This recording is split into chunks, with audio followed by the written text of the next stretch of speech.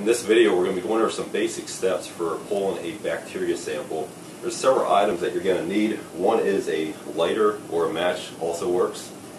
The second is a sterilized sample container, and these can be picked up at a lot of state certified laboratories.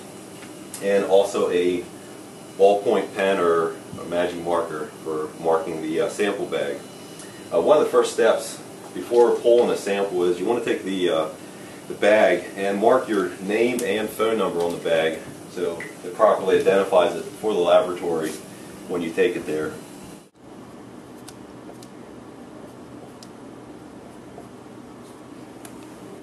The next step is to turn on the cold water. You want to leave the cold water run for about 5 to 10 minutes prior to drawing the sample. You can shut off the water, and the next step is to take your match or lighter, and at the tip of the faucet, most faucets will have what they call an aerator, and that should be removed from the faucet.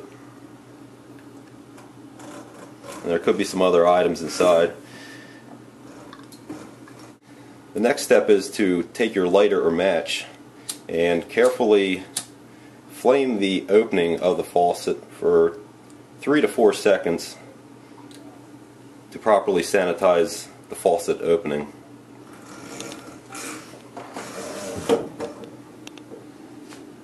Then you can turn your water back on.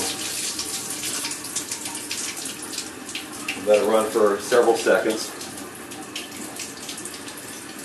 Then you can take the sample bag, and at the top of the sample bag there's a perforated strip that you'll tear off. And on either side of the sample bag, at the top, there's going to be 2 tabs. You want to grab the bag by those 2 tabs. One important thing is not to touch the inside of the bag. So carefully grab the 2 sides of the bag, and we'll fill it up to about 3/4 full.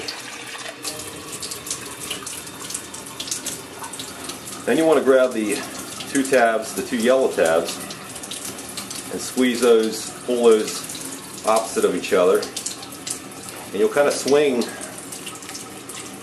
the bag end over end until it gets tight, and then you'll take your 2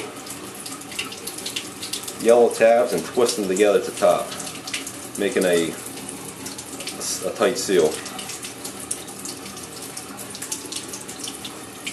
And that's pretty much the process of properly pulling a bacteria sample.